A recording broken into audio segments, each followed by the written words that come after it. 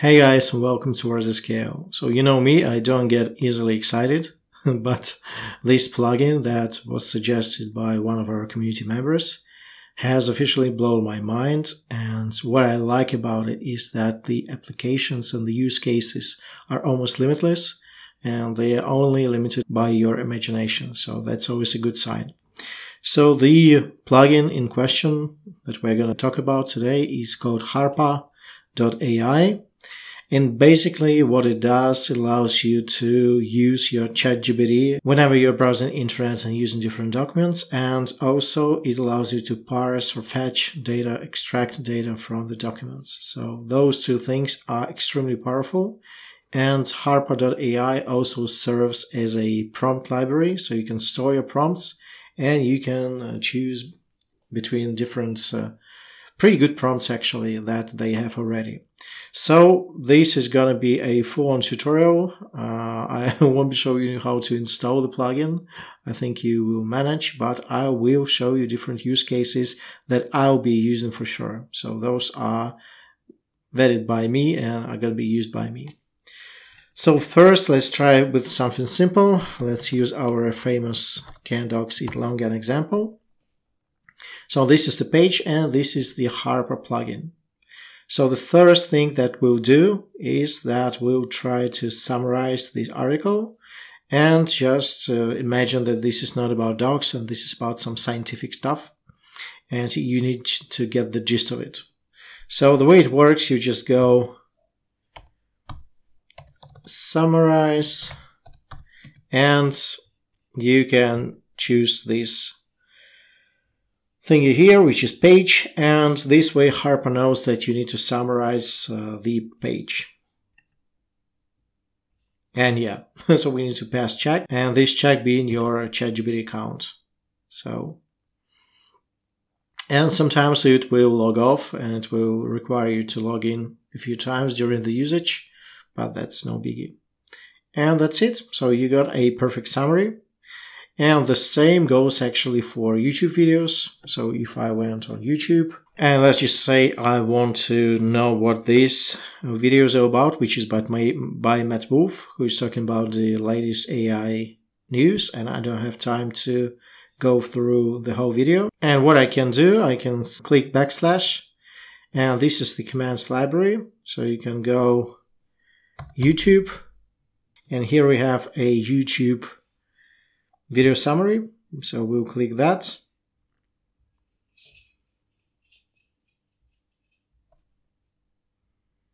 And this is actually the summary, a very well-written summary. So we have news about Open Assistant, Truth GPT. This is the Elon Musk initiative about fact-checking the results of the GPT models. We have virtual reality, we have Adobe and DaVinci, we have NVIDIA and stable LMs, stability AI, and whatnot. So this is a very good summary of the video. So if you don't have time, you can just summarize everything in a very bite-sized manner. Let's head back to our article in question. So what else you can do is that you can outline the article. And the actually Harpa.ai does a very good job at that. So generate an outline. And this is an outline, and it follows the article to the T, and it even creates some subsections. So can dogs eat longan? Health benefits. Why can longan be bad for dogs? How to feed longan? Are dogs allergic? What to do if your dog eats longan? Can diabetic dogs eat longan? And final verdict. And just so we know, this is accurate. This is the actual outline. So. And it basically copied this outline and it expanded upon this outline. And what you can obviously do is say, write an article based on the above outline. And I'm butchering the spelling and people keep commenting on my spelling. And thankfully, GPT 3.5 doesn't care about my spelling. It understands me perfectly.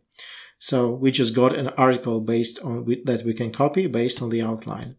And if you go to the settings, you can choose between different models. You can choose GPT-4, which I will not, at least for now, because it slows down the whole process. You can use Turbo, you can use Legacy, and yeah. So you can pick and choose your model of choice depending on the task at hand. Now let's do something else. So let's go to Amazon. And so what you can do now is go to Harpa again and tell it to create a comparison table with name, price, specifications, and reviews. And just in case, we'll say this is the page that we want to do that with.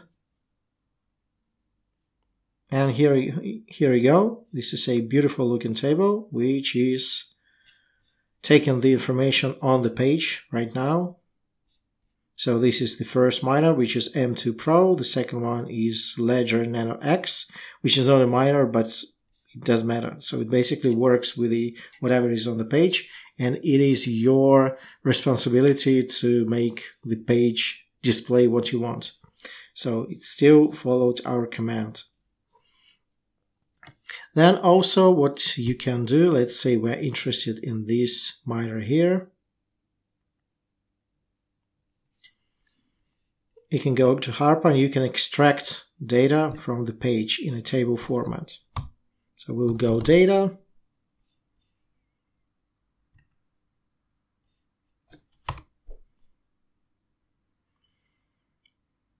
And now we are getting all of these data in a table format, very neat. So this is a very quick way of creating review summaries in a table format.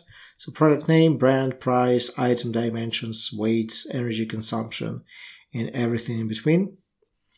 And this is a perfect example. So we just talked about the summaries, then about the outlines, and now we are talking about the summary table. So you can do it with multiple products, or you can do that with a single product. Now let's do something very interesting. So say we're interested in manifestation. So how to manifest a car. What we can do now, and this is the page displaying the top 10 results. We can go to Harpa and ask it to grab top 10 titles from the page.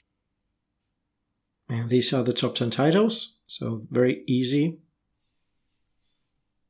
And let's just double check that the first title was How to Manifest a New Car, Millennial Grinds. And this is the first one. The second one is How to Manifest a New Car in 5 Easy Steps. And that's the second one. So this is the correct information. And you can use that as your reference. You can feed it back to ChatGPT and you can say, based on the above, write a new and engaging, well, let's just say that based on the above, write an engaging title under 60 characters. Drive your dreams, 5 steps to manifesting cars. So I'm not sure if it's something that you will be using, but obviously you can edit the prompt and ask it to write 10 titles, 20, and whatever. So this is very neat. Also, following the same example, you can go grab top 10 URL from, and here you can use the actual search query. So for those of you playing at home, you can take notes, grab top 10 URLs from How to Manifest a Car. Just in case, we'll say page. And sometimes it gets wonky. So sometimes you just want something, but it doesn't do that. Let's just try GPT-4. Grab top 10 URLs from the page.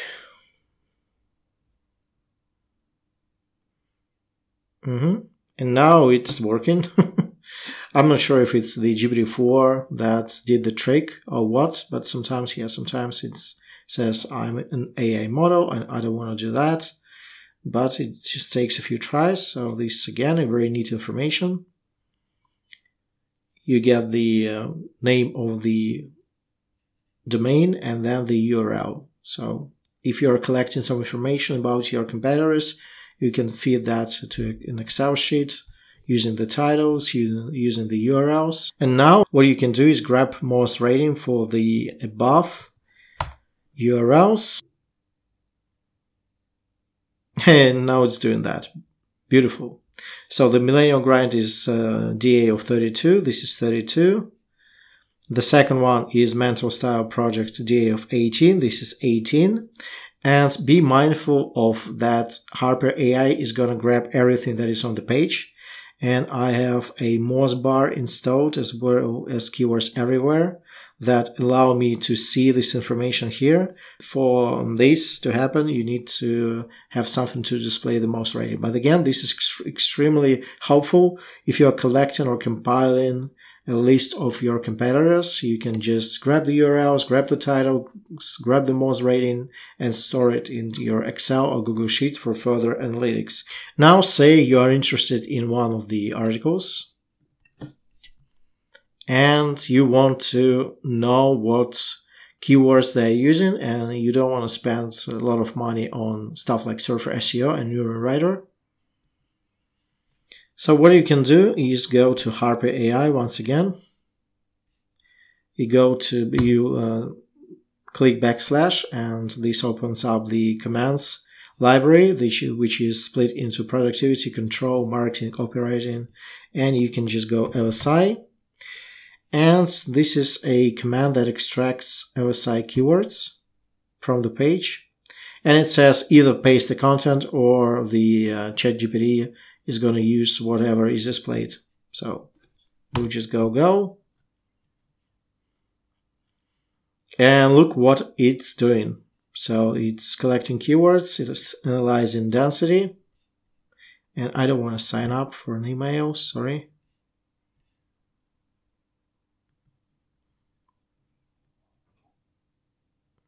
So this is something that you can use in your further testing. And if you want to copy whatever your competition is doing, but you don't want to invest into Surfer SEO and Neural Writer, this is one of the cooler ways to collect the LSI keywords from your competitors. Another user case, I'm feeling like I'm doing too much. Let's just go and go to one of my sites, which I don't update that often. And this is like a site just to be associated with the YouTube. I'm not actively posting on it. This is the WordsAtScale, obviously the site that I own, and you can go to the sitemap, and as you can see, I don't have that many topics. I don't have that many posts, but let's just assume this is a sitemap of your competitor with hundreds of posts. So what you can do is go extract URLs and turn slugs into keywords.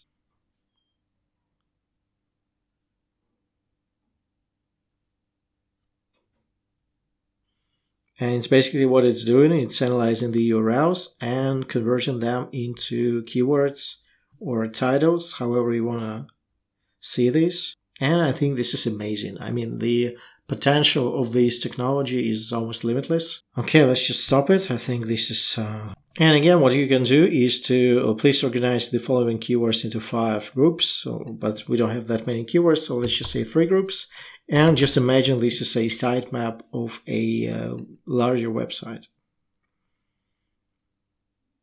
So see what it's doing. It's taken the URLs of the keywords in question and organizing them into 3 separate groups.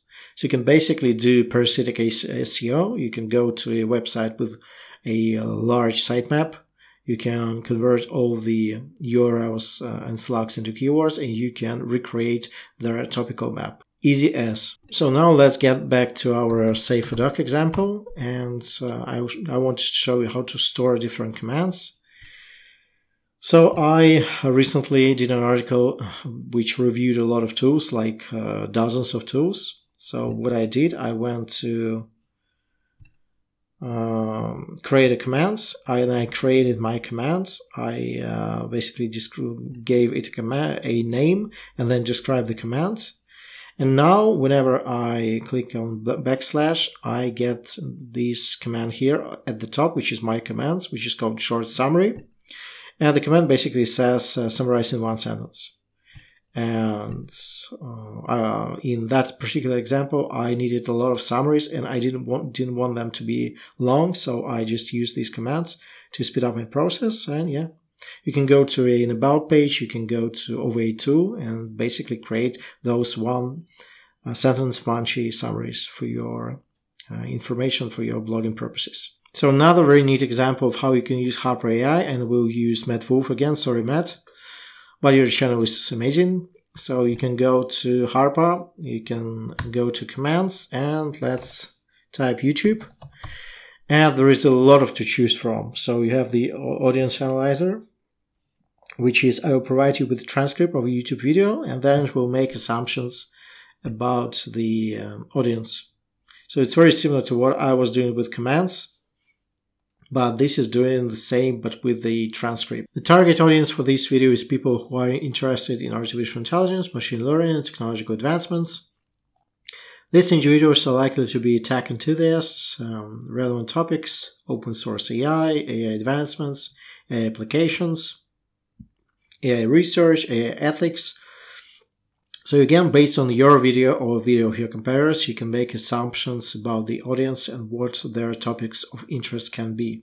This is extremely helpful, especially for those of you who are liking the concept of leading indicators and are not looking at the past, but are willing to get in front of, ahead of the herd and get the topics that are underserved. And for those of you playing at home, again, another amazing opportunity, which is YouTube polls. And I'm not sure about the SEO value per se, but I think this is something very interesting. Where is it? Yeah, YouTube poll generator. So it works with description pages of a YouTube video, but it does work with videos themselves.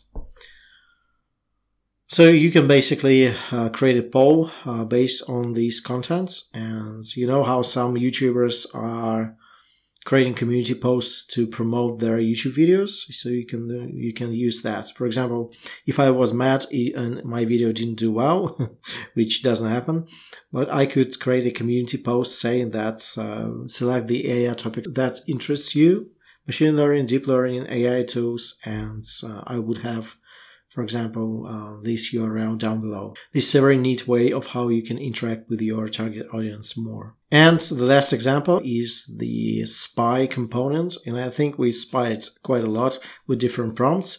But say, and I have this in my business, so I have a few websites which we are switching back and forth from place 1 and 2. And some days I'm on the top and the other days I'm second. And say I'm very interested in what is actually happening with those posts content-wise. And this is where the monitor feature comes in handy. You can monitor prices with this and different things like that. But say I'm competing with this guy here, and I want to know whenever he is updating his content. I can create a custom monitor and monitor page updates, and say the trigger is going to be whenever the word count exceeds by more than 5%. And basically you set up this monitor, which I have already, and whenever there is a new content here, and again the content, say, exceeds this 5% threshold, I will get notified immediately. And on the background, this tool here fetches the data every 3 hours or so, and this is, again, can be fully configured. But this is an amazing way to spy your competition. So again, if you have an article that you want to beat and you're fighting for the same place on the SERPs, basically, you need to know whenever the content is being updated. And this is a very cool way of doing that. So hopefully this video was helpful. I think this has been jam-packed with value and different use cases. And I'm sure just with playing around with these two, you can immediately come up with 10 and 20 and other amazing use cases. Let me know which use cases you found most helpful, or any of the use cases you've come up with since watching this video. Like, share, subscribe if you haven't already, and I'll see you next time.